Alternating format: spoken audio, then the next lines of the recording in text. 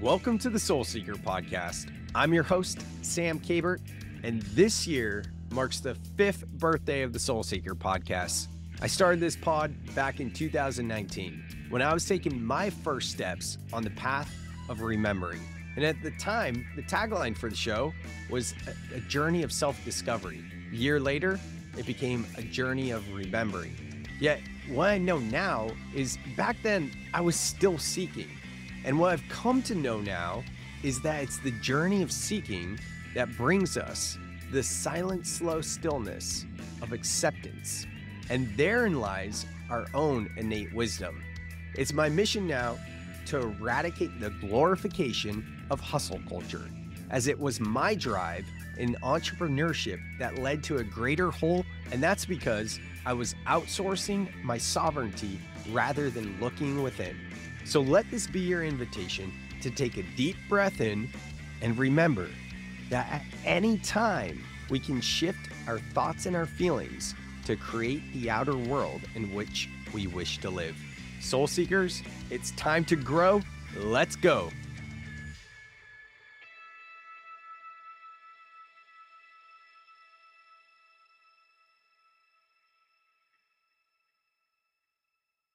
All right, what up? And we're back with my homie Grant here, and we're going to talk about all things cold therapy, how you can change your life and shift timelines, and so many good things that we don't even know what we're going to talk about yet. So super stoked for this. No idea. But before we dive in, as always, been doing this a lot on the pod recently, let's just drop into some breath. So if you are listening and you're driving, you can breathe with us. Just please don't close your eyes. So whatever you're doing, I invite you to breathe with us. If you're in a place where you can sit down and close down your eyes, I invite you to find a seat, feeling your feet on the floor, straightening up the spine, opening the chest, and through the nose, inhaling all the way up,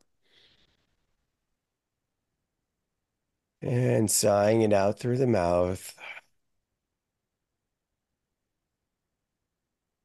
Another inhale through the nose, slowly inhaling all the way up. Sipping in a bit more air at the top. Hold the breath, roll back the eyes. Continuing to hold the breath. And through the mouth, exhale, let it go. One last one. Through the nose, inhaling all the way up. Sipping in a bit more air at the top. Sip in a bit more. Hold the breath, roll back the eyes, squeeze your root if you would like, and just feel. And through the mouth, exhaling it out, letting it go, letting it go, letting it go. When you're ready in your own time, flickering the eyes open. And here we are. Grant, I'm so stoked to have you. I want to say back on the Soul Seekr Podcast because you are back on it. I just didn't release the first one because I was like, man, I was off that day and, standards, right? So let's redo this thing. So happy to have you here again. Dude, I'm so stoked to have another go with this. You know what I mean? And I just want to say, man, I think that's so cool. I think it requires a lot of awareness to be able to go, like, I know we already recorded it, we already got it. And I think in a day and age where everything is always about content, to go back and be like, man, that's not what I wanted it to be. And to be willing to like go back and hit it again. I think that's awesome.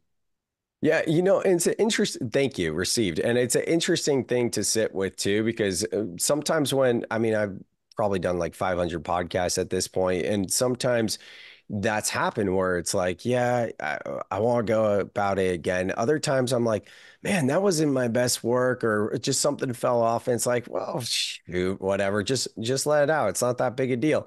It's interesting because you can make a case either way. And for me, it's like, as long as I feel like myself and the guests were being authentic, that's what matters. But I also noticed, like, when you and I recorded, I was definitely more in a funk and like a negative frequency. And we were talking about a lot of things like subconscious mind, this and that. And I was like, man, this just kind of felt like kind of negative, not on your side, but just like what I was saying. I was like, yeah, that's not what I want to be about, So anyways, so let's dive in. Cold therapy. Just everything you want to share about cold therapy, ice baths. Tell us a little bit about your history with cold therapy and the company you work for doing that. Because I actually got to join you, was seeing you in your element, walking people through cold plunges for the first time. And it was awesome to see that. So, stage is yours.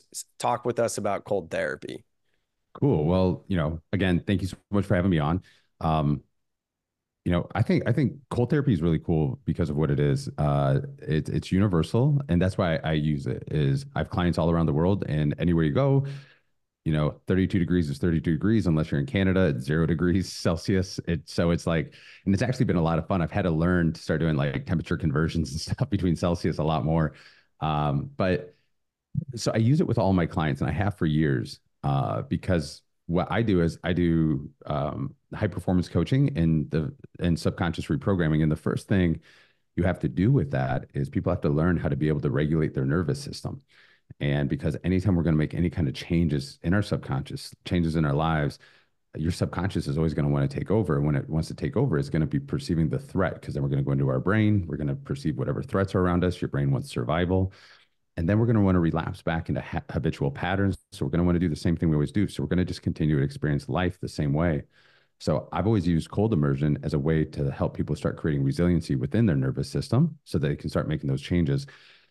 A couple years ago, well, it's actually, I started with it in 2007 when I was playing football at Ohio State, and I was a walk-on, and all I wanted to do was to stand out from everybody else, because I felt like I was always the underdog. And so one of the ways is like after practice, we'd all jump in this huge, massive cold tub.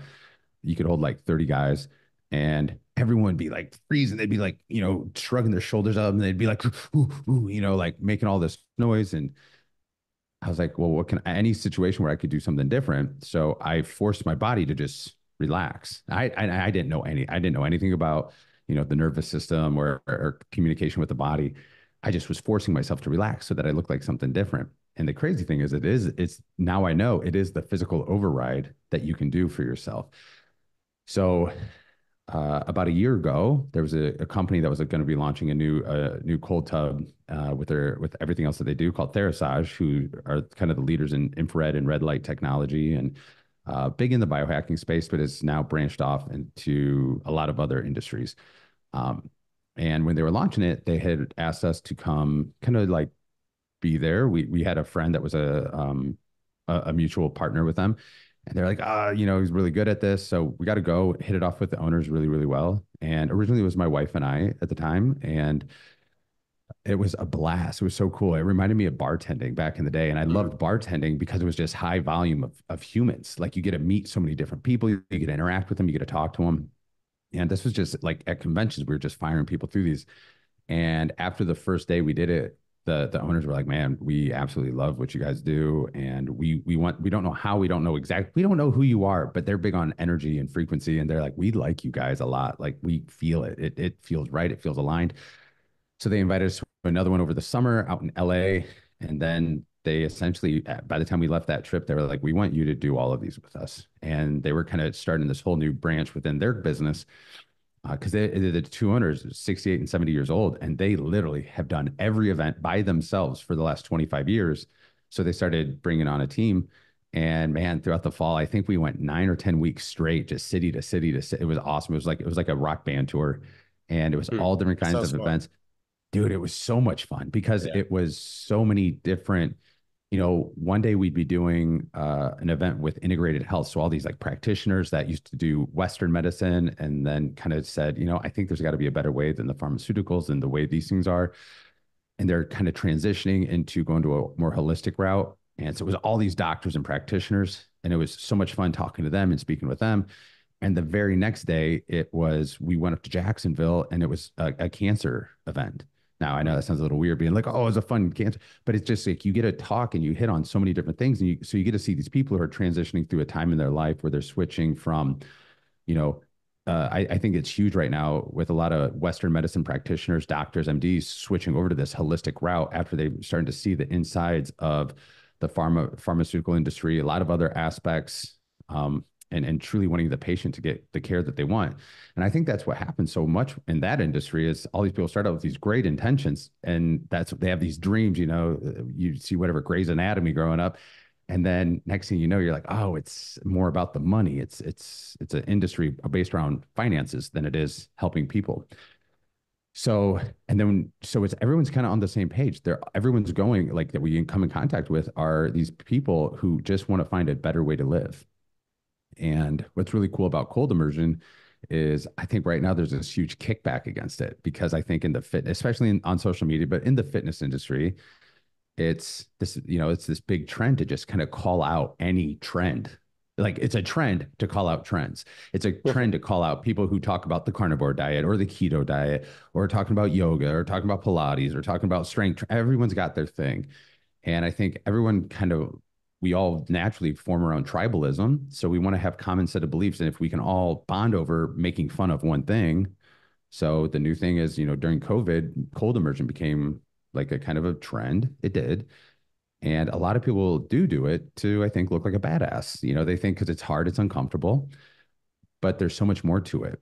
And so it's like a lot of people have gone the route of looking at, at events, people come up and they go, okay, so what's the exact temperature to have this at and how long to be in to get the brown fat mobilization and the dopamine this and, Huberman says X, Y, Z, and all these people are geniuses. But I'm like, okay, forget all that, because people go, here's the benefits I want. I'm all the way back here. How long can I endure this so I can get to the benefits?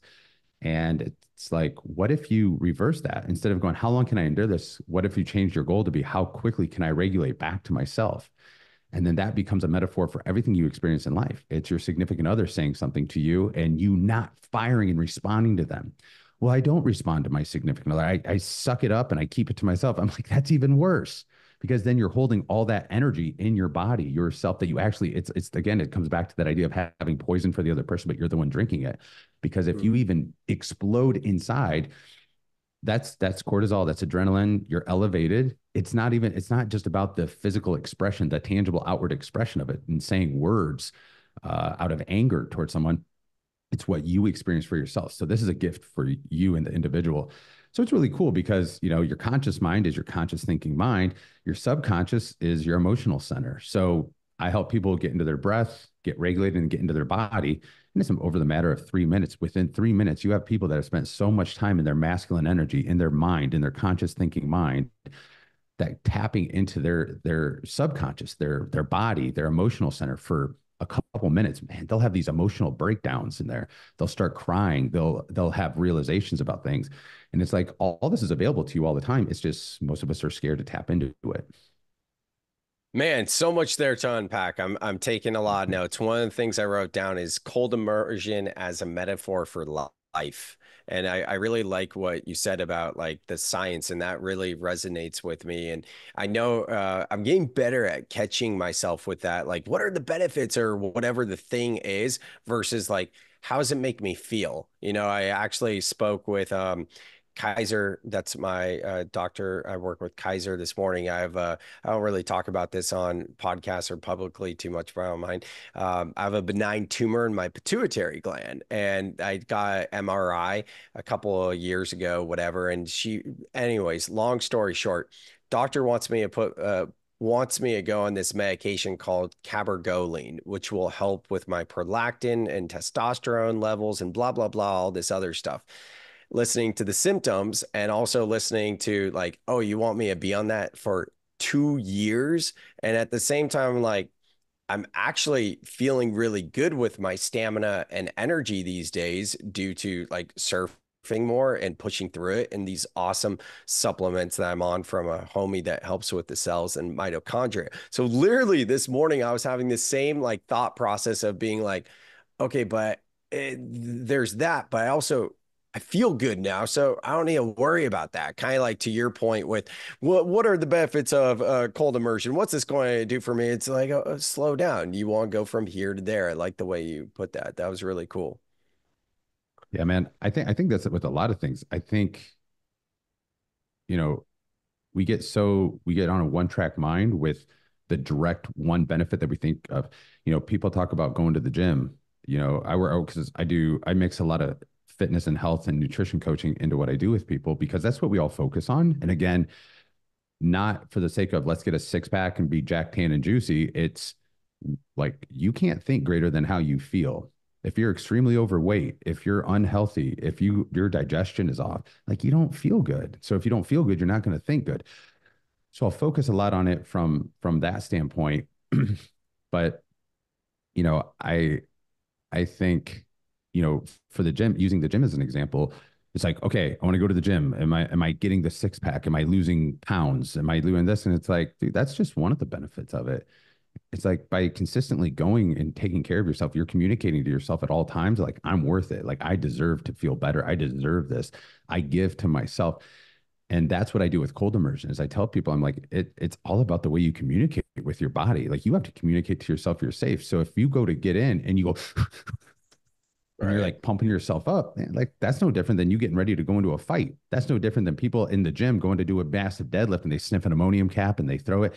Your body's perceiving there's a threat. If there's a threat, I need to react. And if I need to react, that means I need my nervous system to kick in. And then it's like when people go to get in, they want to resist it. So they put their hands on the side and they're getting in and they shrug their shoulders up really high and they're going, ooh, ooh, ooh, as they go down. Well, if you remove the tub, when else do you shrug your shoulders up? When you're in a fight, you're getting in a car accident, when you have something coming to hit you to brace. So it's like those physical gestures are all communication with yourself of what's going on in your environment. So for someone listening that either does regularly work with cold immersion, ice baths, cold plunges, things like that, ocean plunges, all of the things, or if someone is just hearing this and like, I want to try that. That sounds interesting. How would you recommend them approach it for the next time they go into cold immersion? Yeah. So that's a great question because over the years, I've messed around with so many different aspects to it, and especially this last year. So I used to do like 20-minute breath work session and this whole process. And I caught myself at these events because I was doing these events all the time. And I'm like, oh, it's a metaphor for life. You know, think about it this way. It's the resiliency, it's the ability to build back. And I'm like, wait a minute. When in life are you hit with adversity and you're like, hang on, give me 20 minutes to hit this breathwork session. Let's get optimized first. Like, Right. wait till it's more conducive for me. Usually it's something catches us off guard. Usually it's something that I think the most habitual thing for people that people tangibly experience on a daily basis is the craving of endorphins, like advancing and progressing towards something, a project. Maybe let's say it's a project for work. You're sitting down, you're working on this project, and you hit a part that you don't feel good about and you don't feel as confident in. So what do? Your body's craving that feeling of accomplishment, of moving towards the goal. So we'll stand up and we'll do some sort of mindless task. And I always call it folding laundry because you can fold laundry. It doesn't require any real brain power out of you, or mowing the yard, because you can literally look and you can physically see the fruits of your labors and it feels good. I accomplished something. That's why when you have a project to do and you're not confident about it, your house will probably be the most clean that it ever is because you'll clean everything. You'll do everything except what you're supposed to be doing. So what I started doing is the moment jumping in the tub hits my mind, I don't have an option. I just stand up and I go do it. Like I just stand up and I go do it right then in that moment. And it's based on 3 breaths. And so once everything's set, I just inhale, exhale, inhale, exhale. On my third inhale, I step over. On my exhale, I sink all the way down into it because to me, that's kind of giving yourself a timeline. And we all give ourselves timelines for things. And like, I know I have to do this, but I'm going to go do this first. I'm going to do this first. I'm going to make sure I feel better about this first. Maybe I need to go for a walk first. Maybe I need to do this. And it's like, no, you don't. Just do the damn thing. And if you practice that over and over and over, that literally becomes your new habit. And that's what I think is one of the coolest things for people to understand. Anytime you start something new, it sucks and you should suck at it. Like you're not going to be good at it. It's new. If it's uncomfortable, I learned this in an NLP course I was taking because the first day felt so good. Like, and I think like collectively, there's about 150 people in the room. The first day felt so good. Everything the guy was saying made so much sense. The second day, everybody, like you could see it on everyone's face. Everyone's kind of like leaning back and their eyes are big and they're like, what? And then we break off into these groups and work on a exercise or something. And everyone was doing the same thing. We're all like, So I was just like, do you feel really unconfident in this? And everyone's like, yeah. And I'm like, so do I. I think we all do. And that was the goal of the entire day, because at the end, the guy leading the class was, he said, you know, if you're uncomfortable when you're trying something, it means you're learning, like you're learning something so new. That's a sign to you. We just don't like that feeling. So it is going to suck. So if you just started doing cold immersion, like it's uncomfortable. It's just uncomfortable. But if you stick with it and you start learning how to regulate to it, it starts running habitual in the background. Like we all run on programs. Everything we do is running on a program by and large. And I always use the example of, have you ever driven somewhere that's like 20, 30 minutes away that you drive out to on a regular basis, and you've gotten there before, and all of a sudden you're like, how did I get here? I don't even remember. Oh my God, I blacked out. And it's like, you mean to tell me that you were driving 40, 50, 60, 70 miles an hour, making turns, stopping at stoplights, and not hitting people ideally, and you did all that and you don't even realize you were doing it? Like, it didn't require you to think. That means you are running on a program. Like your body just knows how to do that pattern better than your brain does. So it's how many other places in your life are you doing that, where you're not going, oh, I have options, I have different routes I can take, but you keep ending up in the exact same destination all the time. And I think that's what cold immersion does. It forces you to get into your body, because if you go in your head, it sucks. You're going to have to get out. So if someone's getting in, it's the ability, I think, to observe the relationship between your body and your brain. And to me, you're not your body or your brain. You're the consciousness utilizing both of them. Like if you're as an astronaut trying to walk in space, you can't survive in that environment without an astronaut suit and external oxygen. Your consciousness would have nothing to be housed within without this meat suit, without your body. And this body comes with the brain. And the way I see it is both of them have default factory settings, like kind of like your cell phone. You know, you can go into your cell phone and you go into the back end and turn off and toggle off all these settings that are like tracking your location and advertisements and all these things. But if you don't know that you have that capability, if you don't know those are settings, if you don't know those are things that have options to go the other direction, why would you ever go do that? So when you realize that the way you perceive threat, the way you perceive depression, anxiety, feelings, emotions, environments, things around you, people, places, all the conclusions we have about everybody around us and ourselves, it's just a habit. And we have all the ability to implement a new habitual thought pattern in that place.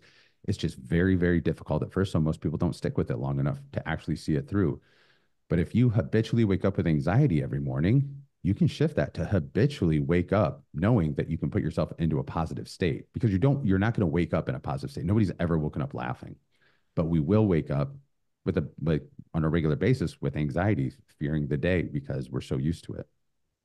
Yeah, that's a really good place to shift into handling our emotions. Like how do you work with your clients or recommend someone listening that's like, yes, yes, yes, yes, that's me. I wake up with anxiety or I experience a lot of stress, whatever situation is. Like I obviously have my 6-step breath process from my new book that helps with that. But what for you works? I think it's realizing that there's always a better way to live. Like there's always a better way you can feel. But it's knowing that you have a choice and you have to choose to change. So it's realizing that. So when we start getting it starts as a feeling in our body. So we'll feel something like, maybe you take a deep breath, because most of us breathe into our ribs all the time. Very rarely do we breathe into our belly.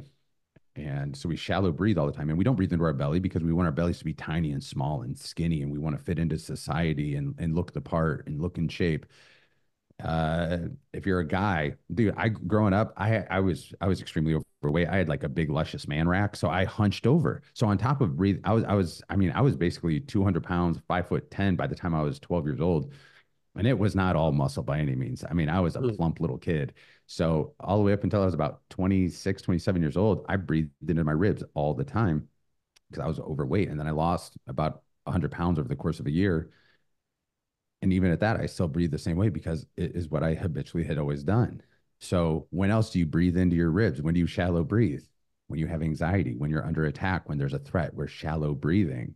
So we're literally physically putting ourselves into this heightened state all the time.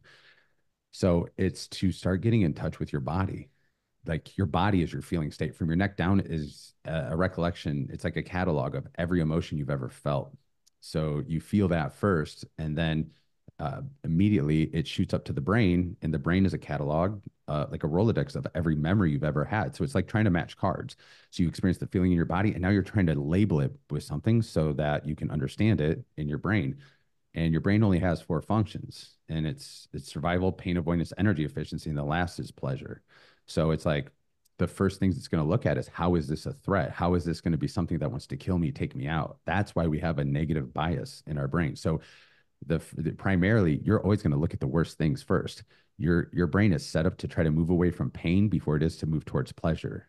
So it's understanding you're going to find all the reasons everything happening around you is awful before you go, hey man, this is great. Like, your brain's not trying to make you happy. That requires you.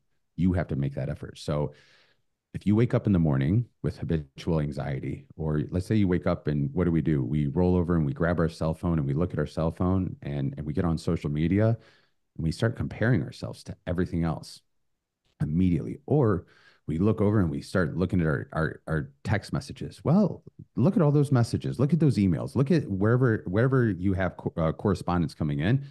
Oh, it feels so good. Why? Because that's kind of almost like oxytocin happening now, because I have a connection with people and things, but it's kind of a false sense. But that's within the first 20 minutes of your day. Your first 20 minutes of your day, your brain is operating in a state of theta, which is what you operate in from conception to 7, 8 years old before you have a frontal cortex. So that's why you're a sponge. That's the idea of making your bed first thing in the morning, investing into your day. That's why when your alarm goes off, you want to jump up and go about your day instead of rolling over. You pull that blanket back over you. You are literally programming yourself in those first 20 minutes for your entire day. I'm seeking comfort. I don't want to be uncomfortable. Or you can go the other way. I'm going to make my bed. I'm going to invest into my day. I'm going to do the difficult thing. I'm going to move my body. So just as like a little trick that I do, and something started doing about a year ago was we wake up first thing in the morning, like you already have a song queued up, and you like put on that song, and literally you do a dance party. You just dance, like you do an entire dance party, and it feels so silly. People like, dudes will hear that and be like, oh, that's gay. And it's like, what? Like, dude, it's because you are so uncomfortable to move your body. But the whole idea is emotion is just energy in motion. So if you want to change your emotion, you change your motion, you change the way you're moving. So if we don't wake up in a positive state by default, like again, I said, we'd never woken up laughing. The highest frequency, like all the higher frequencies that we want and emotions we want, happiness, joy, love, compassion, all these things. Well, that requires our energy. We have to make that happen. Now, like depression, anxiety, anger, all these things are low vibrations. Those are low frequencies. They don't require anything out of you. That's why it doesn't take anything to go to that place. And again, you have that negative bias in your brain. So you have to take action, man, and you have to do it immediately, but you have to choose this, because you're going to, like, you might hear this. I challenge anyone who's listening to this to literally put an alarm in your phone, cue up a song, have it ready to go, whatever it is, like something high energy, and just move your body in the morning. It's not about dancing in like a style, and it's not even ecstatic dance. It's just like, I mean, maybe that would be called ecstatic dance, because it's just like, dude, flail your body around, like jump, bounce around. Like if you just sit there and you shake, like you bounce up and down, shake your arms out, all you're doing is you're moving that energy around in your body. You're gonna laugh at yourself. You're gonna start laughing. In fact, the first bunch of times I did it, I cried. Literally, like a grown ass man dancing at 5 a.m. in the morning in his house, dark, and I'm crying. And it's because it'll bring up the emotions that you have, but those emotions are meant to be felt. And if you want to talk about emotions, everyone talks about control your emotions.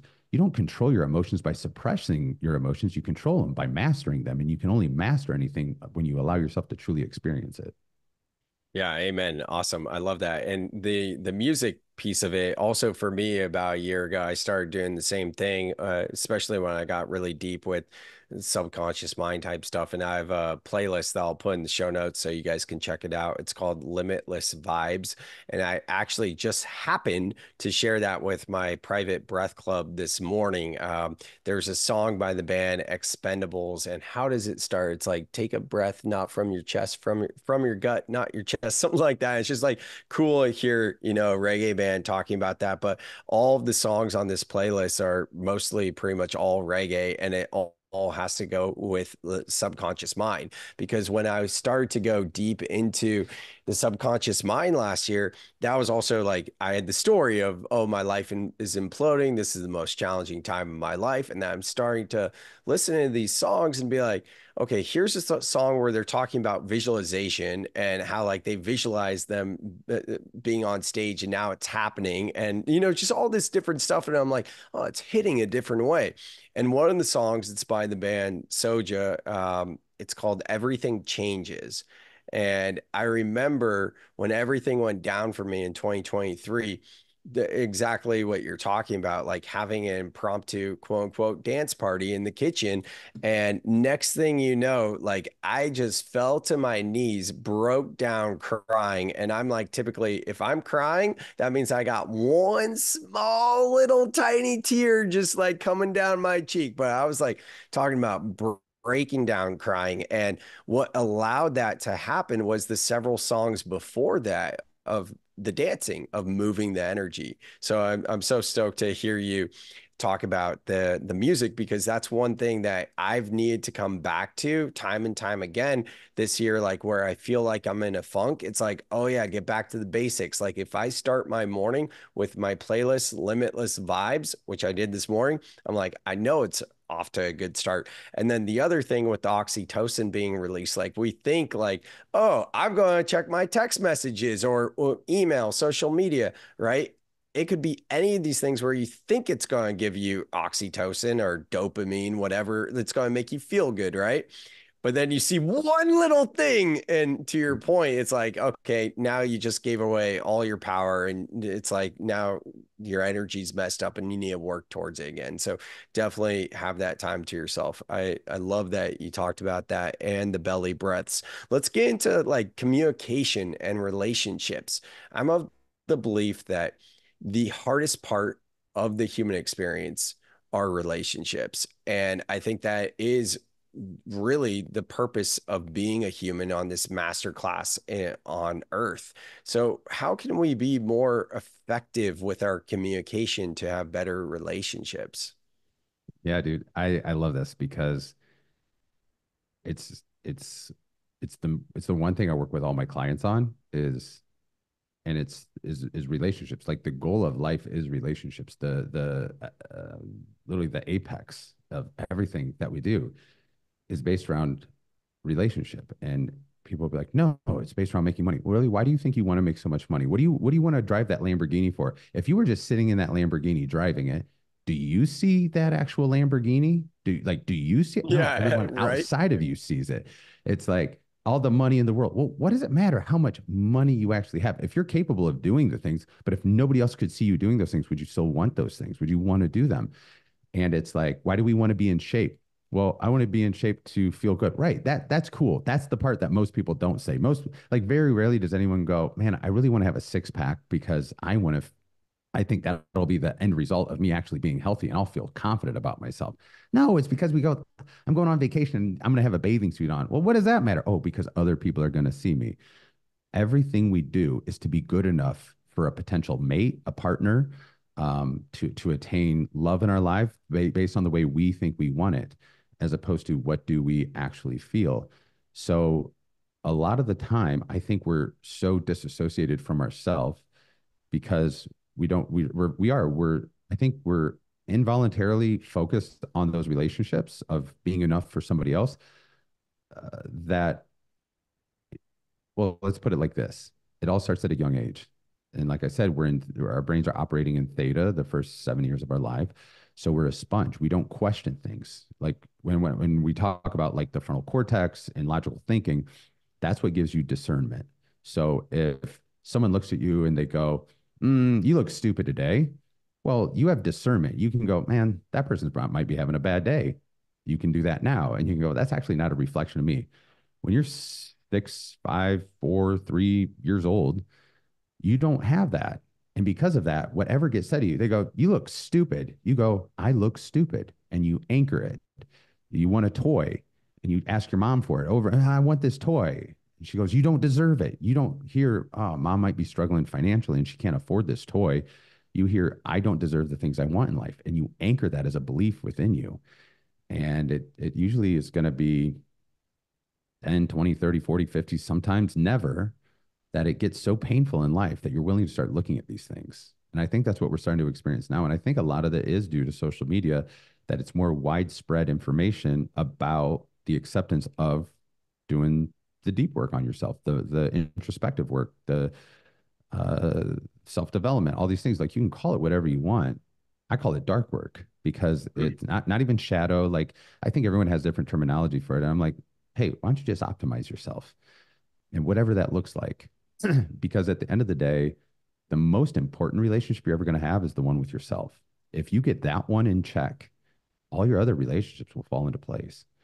Because if I'm more focused on my relationship with you than I am with myself, that means I'll go outside of my boundaries, outside of my standards. And at that point, I'm abandoning myself. Well, I'll experience abandonment of myself my entire life to trying to be enough for somebody else. And then what do? Oh, my parents abandoned me. And you blame it and you pawn it off on something else. No, it's you. And when you come home to yourself for the first time, it's an amazing feeling, because at that moment you go, oh shit, it was just me this entire time. I left myself. And then it's emotional. It's very emotional because you're like, God, everything I've experienced up until now it was just skewed. It was through this weird lens. And at that moment, you really, and like, I wish everybody would be willing to do this.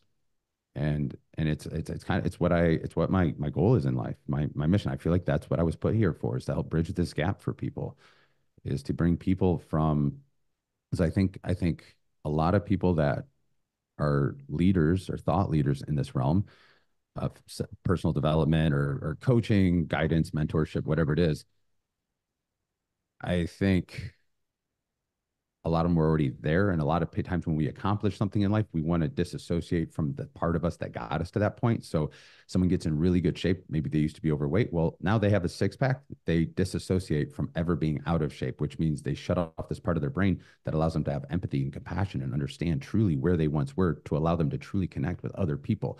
So they don't see it. They are trying to still be enough, as opposed to going, I can actually help reach back and pull these people up with me, and then lead them also, because I understand them. It's me, I'm you, we're the same thing. When you understand yourself, you understand everybody, because you are everybody and everybody is also you. And this isn't like one of those like feel good things, like we all deserve a trophy, we're all on the same page and we all have the same capabilities. This is saying like we're actually all the same if you think about it. And I always compare it to the game of Plinko in The Price is Right. You know, if anyone doesn't know what that is, it's I just a don't. big. Oh, really? Oh my Yeah. gosh, come on, man. Like, okay, so Plinko is this big giant board. I don't know, it's probably 20 feet wide, 20 feet tall, and there's like a disc that you drop from the top, and there's all these slots across, and there's all these pegs all the way down. So at the bottom, there's the outcome, and it's almost kind of like Wheel of Fortune. Like, if you could drop this over here over top of the $1 million mark, but it's going to probably bounce around a whole bunch of times, and you might end up way over on the other side, or it might cross all the way over the board and end up coming back and hitting that $1 million. It's that all these pegs will make it take a different path in life. And to me, we're all dropped at the same way at the top of that board. And every peg that we hit throughout life represents the family we were brought up with, the environment we experienced, the sequence of events we had, the pain points, the traumas, all these things that shape us. Because when we're dropped, all it is, when we're brought into this world, it's not about the color of our skin, our sexual orientation, any of these things. We are all just have the same basic human needs that we want to fulfill. The biggest pain that you experience in life is your lack and ability of knowing how to fulfill your own human needs. And then we start seeking them outside of us at a young age. We start with parents, ask, let's say, permission.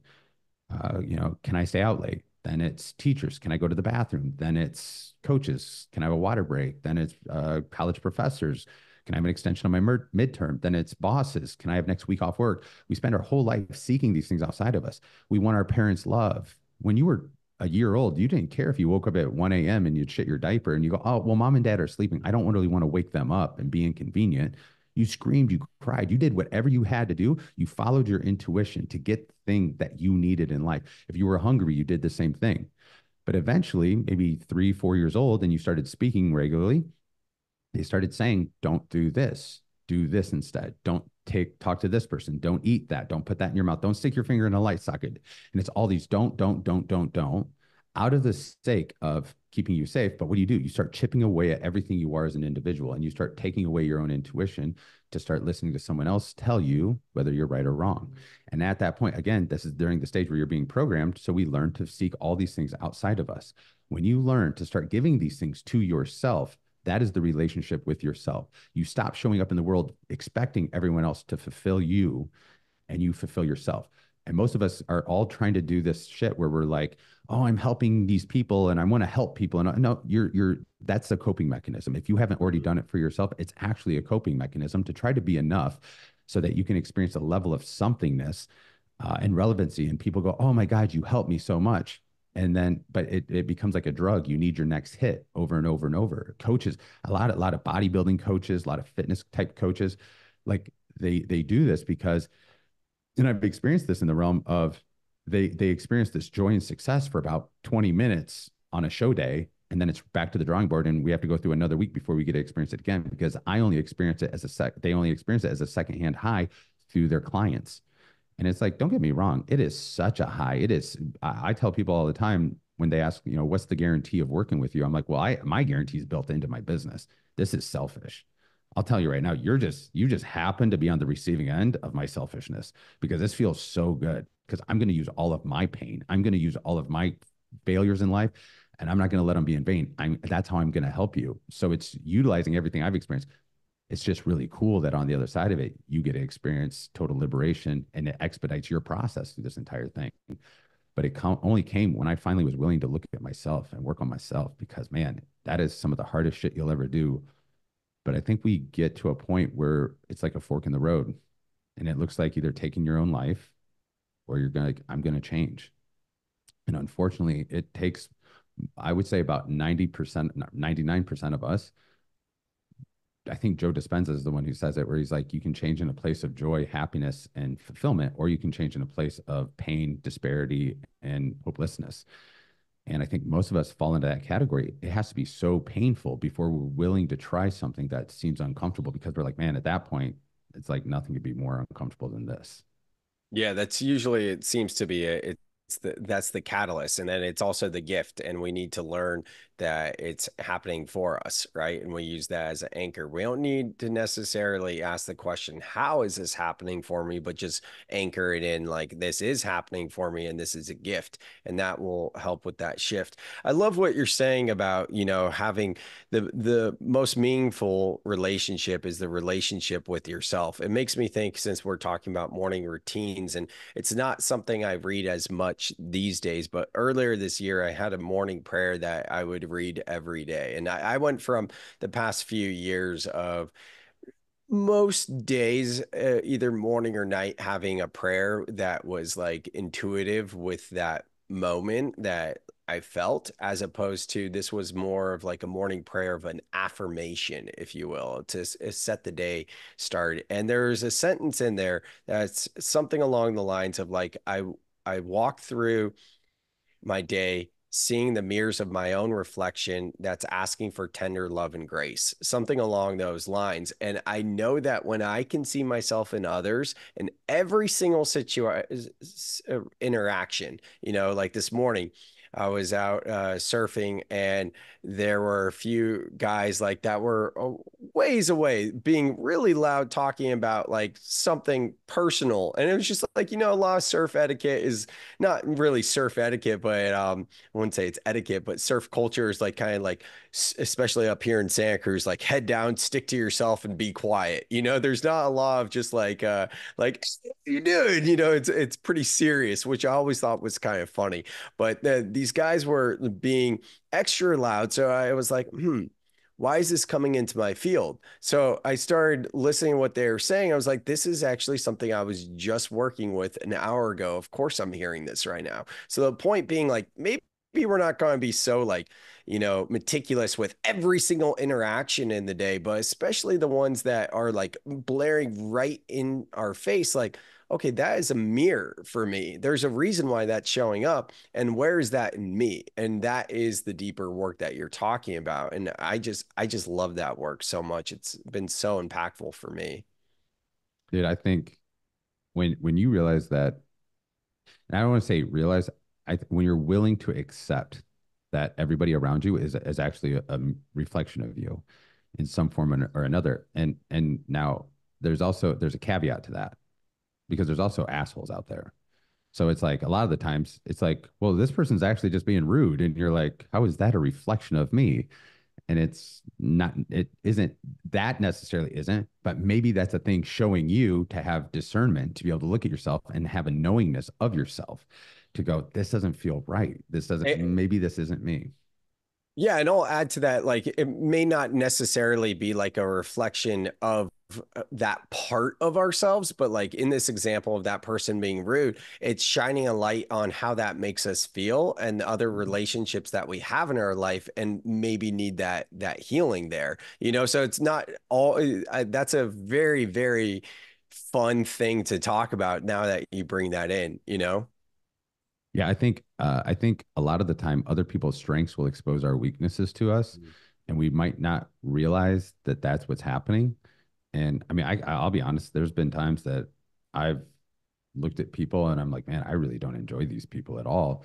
And it's like a year later that all of a sudden I'm willing to accept it, that I actually realize I'm like, oh, it's because they're actually really good at this thing that I'm not very good at. And it's, I don't like the way it's making me feel. And that's one of the biggest things to realize too. You have to have grace with yourself when you're trying to understand your emotional states and realize it's a process. And these things will happen faster and faster and faster, but it all comes down to your willingness to look at yourself and go, why? Like, why is this happening? Why do I feel this way? As opposed to judging yourself for feeling that way or judging someone else.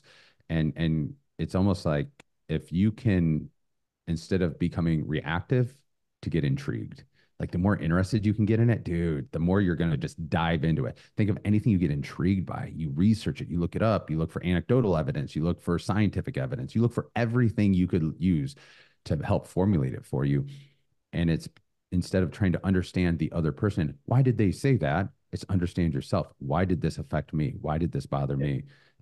Let me jump in here because this is a fun one too. Like it gets into projections, right? And a little bit of narcissistic type traits where like in a situation, someone can easily kind of start projecting their own beliefs as opposed to asking why and getting curious.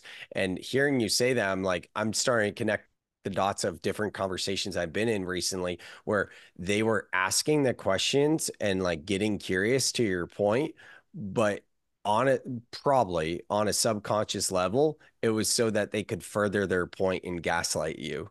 And that's like the hidden, like, oh my God, because there is some talk about like, using spiritual or mindful or whatever you want to call it, like lingo and whatever it is to like prove your, I'm not explaining it well, but you know what I'm saying. Yeah. Yeah, because I actually just saw something about this yesterday, is that because it's like the idea of spirituality and energy and all these things is like there's not the tangible thing in front of you to prove it or disprove it. So a lot of times people can end up kind of hiding behind it to prove their point that much more. Exactly. Yeah. I have another question I wrote down that I've been meaning to ask you. So you brought up a six pack multiple times, and you brought up that you're overweight, and you've also talked about like, what is the deeper thing that you want there for people listening that aren't familiar with like who you are, what you look like. You're jacked, like you're ripped right now, right? So like you got the body, you got the six pack, all of that. You went from being overweight. Like, how'd that feel when you finally like got this physique? And I know it's not like one day you snap your fingers and you're like, oh no, no, I got the six pack, like it's over time. Like, was there a time where you're like, oh wow, like I've been working so hard for this and I thought I'd feel this? What'd that all look like for you? Yeah, man. It's really cool because so the most interesting thing is especially for people that don't know me or my personality, like I would listen to this, I'd be like, what a douche. Like, oh, got a six pack, thinks he's cool. It's not about that. It's like I only look the way I do, not because of the work. It's a combination of the work I've done on the outside, but it's when my body really changed. My physique really changed when I started healing myself on the inside. When I started processing my pain, the things I'd been through in life, my thought processes, you know, it's interesting that people don't they like, I can't believe that they don't teach us in school about our nervous system. It's mind blowing because our nervous system controls everything. So when your nervous system kicks in, you're pumping out cortisol, adrenaline, and I'm talking about, you know, your sympathetic nervous system. You're pumping all these things out, and it's like having this constant drip. And for women, women stay active and elevated for up to 24 hours, and men up to 9 hours. Sorry, ladies. But even at that, it doesn't matter because it's like a domino effect. Like, when's the last time you did one thing that triggered you and you were just like, okay, I'm good for the next 24 hours. And it's like a full reset. And then no, it's like you spill your coffee, you go, shit. And then you stub your toe because now you're moving around a little bit different. Ah, damn. Then you catch your dress on something. Then you do this, or this isn't right, or you forget something at home. And then you're driving to work and you're paranoid because you're like, oh, I'm late now because I spilled coffee on my shirt. Now I had to change my shirt. Now I'm running late. Now my boss is gonna whatever. So in your mind, you start playing out all these scenarios of what your boss is going to do, and you start responding to it in your head. And this now plug in any scenario for this, whether it's relationships or with your boss or friends, like you start playing out the scenarios in your head, and it's real. Your brain is so subjective. It doesn't know the difference between you creating it in your mind and actually experiencing it. So what happens? We then get ourselves in front of these people, and maybe that individual is not going to give us that stimulus at all, but we're ready to respond to that stimulus, and we'll force that person into that. Like we'll take whatever they give us, and we'll manipulate the information around us, just because your brain has this thing called your reticular activator. Whatever you tell it it's looking for, it will find that information, and it'll twist the information to give you what you tell yourself you're looking for. So it's like, I got off on a little bit of a tangent. What was the actual question? No. That was good because there's a lot to talk about loops right here. I had Dr. Jill Bolte Taylor on the podcast, who is like the creator, if you will, of the 90-second rule. She was named one of Time's most influential 100 most influential people or something. And the 90-second rule teaches that our body has a 90-second physiological response when we experience these energies that are in motion. So then it's easy for someone to be like, well, why am I still feeling this way? And I counted 90 seconds, or it was a few minutes. And it's like, well, you're playing out another loop, to your point. So that's why this is so important to understand this, and also to understand how to regulate your nervous system. And, hearing you talk, I could hear in my mind Dolores Cannon's voice. And there's this video where she goes, let it go. Let it go. Like, she just keeps saying, let it go. And it's like, that's it. I even had a situation this morning with a friend where it's just like, wait, what? And I went out surfing. I processed it a little bit, and I was like, yeah, this isn't me. This is me. I'm letting this go. Like, it's not, sometimes you just gotta let it go. Whatever's replaying in the mind over and over again. You did mention something about the men and the women having hours to something, and that you said it pretty fast, and I haven't heard that before. Could you repeat what you were saying there?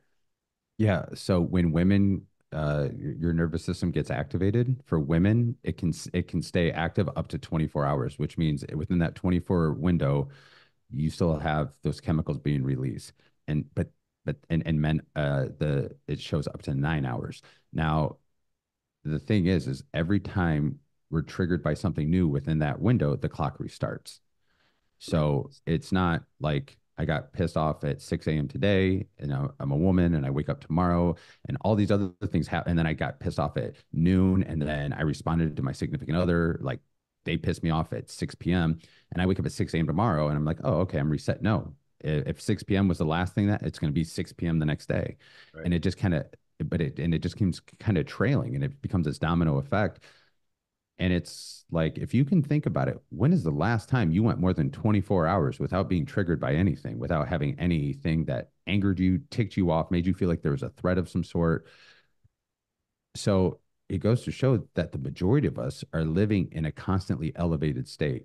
And then we attribute it, and then we think we're only actually elevated when we get really enraged, when we're screaming, when we're yelling. But those chemicals are releasing in us all the time. Oh, this ties it all back into you were talking about a six pack, and it was healing myself from the inside out, because it's like and this goes back to the whole idea of cold immersion, of people being like, well, I want the benefits of my metabolism speeding up, and I want the benefits of brown fat mobilization, and I want, dopamine, and I want to feel better. Okay, well, let's think about this. When your nervous system is activated, your digestive system shuts off, your excretory system shuts off, your sexual reproductive system shuts off, your creativity goes out the window. So you're less creative at work. What do we all talk about? Like, I feel like everyone's always has digestive issues. Everybody has low sex drive and hormones are off all the time. So if I could regulate my nervous system, maybe all of my systems would actually be firing properly and my body would respond to the things I do at it. How many people do work out on a regular basis and they go, man, it doesn't matter what I do. Like nothing's happening. Well, if you have cortisol pumping all the time, and let's say you go do a workout, now you're giving yourself more stress on your body by physically pushing it. And on top of it, maybe while you're working out, you're talking to yourself about how much you hate your body. You hate the way you look. This thing that is, and it hears everything you say and do and don't even say, the thoughts that you have. And it's like, when's the last time, I mean, not you, but when's the last time you thought about breathing? Like, when's the last time you just intentionally breathed? The only way anybody actually will die is lack of oxygen to the brain. Now, yes, you can get shot, you can get all these things, but it becomes lack of oxygen to the brain, which is why we died. So the only thing that can kill us is a lack of oxygen, and somehow you're alive and you haven't thought about it. That means your body has literally chosen you every second of every day, your entire life. Just imagine what would happen if you started working with it. It's like you spent your whole life trying to get out to sea with the anchor down. Imagine what would happen if you pulled that anchor up, and like how much faster you would go. And it's like when you can optimize all these things, your body will become so responsive to you. I think it's not even just the relationship with yourself, it's the relationship with your body that it becomes the most important thing. Yeah. Because it dictates the way you feel, and the way we feel, the emotions we feel control our behavior, and our behavior controls our reality. It's really interesting too to talk with people that have a strong fitness background and are into this type of stuff, because I definitely have noticed in the past couple of years, like the missing piece for me personally in like my spiritual journey has been like the body. And it really talking about like seekers in general, it's so often like whether it's medicines or not, it's about leaving the body, but the integration is coming back in, and yeah, it is really fascinating. And I recently got into doing HIIT earlier this year, and that has been like so good for me to land in my body. But at the same time, like to your point with hormonal issues and all of that, like I also know like, yeah, those high intensity workouts actually aren't ideal for what I've been experiencing. So it is interesting to see kind of the in between there. Well, Grant, we've talked a lot on a lot of different topics. There's a couple things that I wrote down that I just wanted to real quick touch on. At the beginning, when we went into cold immersions, you mentioned the conferences that you were going to. So I've seen pictures and videos on Instagram, and like you're literally setting up cold plunges at conferences where people are like walking around in clothes at just a normal expo type conference. And then all of a sudden there's like Grant and his people setting up their little location with cold plunges, and people are like stripping down to go into the cold plunge. Like, talk with us what that looks like doing a cold plunge at a conference, because that is just quite the visual. It's really cool, Yeah. and it's funny. And one of my favorite things are conferences that are like 3 days, because the first day is so much of these people walking around and they walk by and they're like, people aren't actually doing this, are they? And you're like, yeah. They're like, did you bring a bathing suit? And they're like, are you serious? They're like, in front of everybody? I'm like, come on, I bet you can, come on, you can do this. You can totally do this. And it's kind of like, and you'll see them, the same people. I mean, there'll be thousands of people at these things, and the same people will walk by, and every time they walk a little slower, and they kind of are checking it out to see if anyone's doing it. And usually by the second day, they'll come try it, or later that afternoon they come try it, and then they come back the second day, the third day. They want to experience it as many times as they can because it's such a cool experience. So we just have like we'll have like we have a pop-up changing tent. People go in there and they'll put on a bathing suit, they'll strip down to boxers, whatever it is. We don't really care. We have people just literally wrap a towel around themselves and get in with a towel. And and don't worry, it cleans itself with ozone. Every 3 minutes, it has ozone blasts that come out. So it's clean, sanitized water. It's like such an extra dynamic, I think. And Um, at these conferences, yeah, go ahead. well, it's an extra dynamic because the level that people have to go to really fast. I mean, each individual I take through this, we're talking max 10 minutes that between some breath work together, getting in the head a little bit, and it depends on how busy it is. But if it's really busy, I mean, this will be about a 5 minute experience, and then you're getting just as deep of an experience. But it's like within that time, all I'm doing is I'm calling out all the things you're thinking. I'm going, it's Mhm. really easy. You hear all this commotion around you, and it goes, oh, that's a distraction. That's not a distraction. What if nothing was actually a distraction in your life? It's so easy for us to think about sounds and noises as distractions. And it's like, that's actually your personal soundtrack. You are the only one that's a soundtrack to your life. But we just go, that's a distraction. So it's like, what if you could learn to start working with these things that you use as an excuse to pull yourself out of all the focus that you could have? And so it's that, and then they get into the breath really quick, and then I have them step in, and it's all I tell them is like, I'm not teaching you anything new. I'm going to remind you of everything you wanted to do, but when you got into an uncomfortable state, it started to go out the window, and your body habitually wanted to go back to breathing a certain way. So I'm just going to remind you. And then they get in, and some, of course, every now and then, some people like they start hyperventilating. Look, I can't do it. I can't do it. I can't do it. And they get out. Most people, I'd say about 95% of the people that do it have the biggest breakthroughs because they go and they always say the same thing. They're like, oh, I'm going to try for 30 seconds or a minute. And those are the ones that'll end up staying in for 5 minutes. And they get out and they're just mind blown by it. Yeah, when I was with you doing this, watching you in your element, there was a couple people that I think went like 10 minutes, but Yeah. that's a whole nother thing that we're not going to get into. So these conferences, are they like biohacking conferences or what's the most like, like suit and tie type conference that someone would walk across an expo floor and be like, people are doing what? Because biohacking conference is like, okay, yeah, that makes sense. But like, are any of them like normal, quote unquote, normal type conferences? Um, it's interesting because the way these things are starting to blend into every industry, the fitness, fitness has completely evolved. You know, I am so grateful. I'm 37 years old. I am so grateful to have been born when I was born. I feel like I walk in two different worlds. I got to experience life before the internet and social media. Um, I got to experience, fitness when fitness was, how jacked and big and strong are you and all these things. And it's totally changed. It's evolved. Fitness is now it's about like, how do you feel? And I love it. It's about internal health. Instead of chicken and brown rice, it's what are you doing to optimize your hormones? What are you doing to optimize the way you feel? Like, how's your gut health? Your gut health is going to be directly linked to your serotonin and all. It's like, it's so cool to see the way these things go. Um, so I think it's really cool. But so we'll do fitness events, we'll do uh corporate events, we'll Corporate, a that's what I lot. was looking for. Yeah. Yeah, So yeah. what type of events are they like the corporate ones? Any specific industries that come to mind? So a big one that we're doing now is we're actually Therasage is now one of the main sponsors with YPO, Young Presidents Organization, Right. which is a worldwide organization. And these are all entrepreneurs. These are all very high level CEOs, entrepreneurs, presidents. And the cool and interesting thing about that is you go to a biohacking event and most people understand the technologies to some degree. Actually, no. Some of them understand the technologies. Most of them understand it enough to just be dangerous to themselves because they're just like, I heard this, and they're like, they just listen to things on podcasts all the time, and they go, "This is the truth because so and so said it." Yeah. And so all they're doing is comparing. They're going, "So what makes your thing better than this one?" And I heard this one's good at this.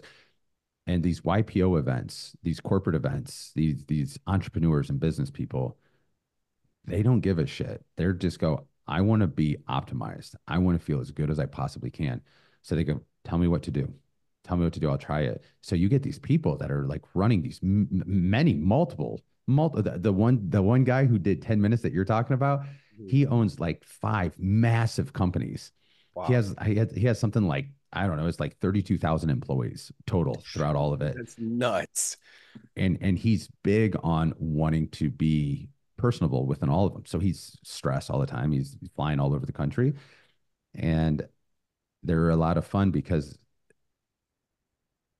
when you experience discomfort in life, if you can make a comparison to something in your tangible, regular life, all of a sudden that water becomes nothing. But that water represents the discomfort you feel. The surface of that water represents the stage that you step on to go speak when you're so nervous. If you can get comfortable with breaking the surface of that water, you can be comfortable with anything in your life. You just have to trust, and you just have to literally, like, I'll ask, especially at the YPO events, I'll ask them every single one before they get in. I was like, what are you struggling with in life right now? Because these are people that are leaders that don't think they're allowed to have issues. They don't think they have time to have issues. And that's most of us in general. We ignore and we try to deny our issues, our problems, our feelings, our pain points. And again, high level entrepreneurs, they don't care. They want performance more than anything. So they'll tell you, they're like, I'm struggling with this or a relationship or whatever. And usually it's something other than business. They're very successful at business and they're compensating with some other area of their life. Maybe it's their relationship at home. So at that moment that they get in that water and they're feeling it, and it's like you bring up that pain point to them, man, they'll drop right into their body. It'll hit their emotion. They get into their body and they get out of their brain so fast. See, if you're in your brain, you're thinking of all the threat. So you're going here's all the reasons I should get out. That you can literally look at someone and tell if they're in their body or in their head. And if they're in their head and you spot it, you can go, man, it's only a matter of a few seconds before they're going to be like, nope, I got to get out, because they can only combat so many stories. I mean, the story is in cold immersion. I'm going to have a heart attack. Is this my feet, whatever it is. If you're in your body, yeah, your feet hurt. The tingling starts happening. It feels different than what you normally do, but maybe you labeled it a long time ago as though this is a bad thing. What if you actually change your perspective from focusing on how bad your feet hurt to letting it be a trigger that goes, hey, my feet hurt. Why is that? Oh, it's because all the blood's flushing out of my extremities to come up to suck into my core to protect my organs. My organs are getting the most oxygen-rich blood they ever have right now. But what do we like? We look at the pain as opposed to looking at what the benefit is that is happening. And as soon as people make that shift, you see them just relax a little bit more into their body. It's amazing to watch. It's so cool. Yeah. That's awesome. Well, Grant, this has been awesome. Thank you so much for sharing all of your wisdom and giving us a little bit of a glimpse into your world and the ripple effect that you're making. I mean, think about it, man. If some of the people that you're working with are YPO, that they have 5 businesses, 32,000 employees, and we all know that, maybe we don't all know, but young presidents organizations, like young president organizations, just think about it, guys, everyone that's listening, like these people are movers and shakers and leaders, and it's helping them to become more mindful and compassionate leaders. And that's what it's all about. So that is an amazing ripple effect. And I know you have your coaching practice and everything else as well. So I'm stoked to check out your podcast and would encourage the listeners as well. What's the name of your podcast? Which is, I mean, by the time this goes live, it'll be a couple of weeks from now, but podcasts are evergreen. So definitely check out the podcast. What's it called, Grant? So it's down between two names. It's either going to be a fly on the wall, which is going to be like getting to hear the outside, like almost like you're a fly on the wall of such amazing perspectives and stuff from me and people I'm going to interview. But the one I'm really leaning into is the darkness becomes you, and the darkness being your truth, because eventually you experience so much pain in life from avoiding your truth that eventually you just kind of become it, and you go, oh, and you start owning everything that you are. I love a fly on the wall. I think that is so awesome. And if you can incorporate both of those into a tagline, it's great. I'll pass on some unsolicited advice since you didn't ask, but it's come my way in the past with podcasting. But like, it's not so much advice, but a topic, like thinking about like naming it so that you can evolve and mold into different things. For example, I've had a podcast called Clone Yourself. I've had a podcast called Mojo Mondays. I've had one called Brand Hero. I've had one called What Up Silicon Valley. And I love that the only one I have now for the past 5 years, ever since I started this one, is Soul Seekr, because everything that I'm about can go under the brand of Soul Seekr. And for me, when I hear Fly on the Wall, I just love that name. It makes so much sense for podcasting, and you can always play with the taglines underneath that. But same thing with Darkness Becomes You. If you want to stay with, leaning in shadow work, we know that's going to be the topic there, is the through line. anyway, getting to marketing and branding, some other stuff. Guys, I hope you enjoyed this episode. Check out the show notes. You can find the playlist to the music playlist that I mentioned. Connect with Grant, his social media, and so much more. Grant, thank you so much again for coming on the show. Sam, thanks so much, brother. It was awesome. Always.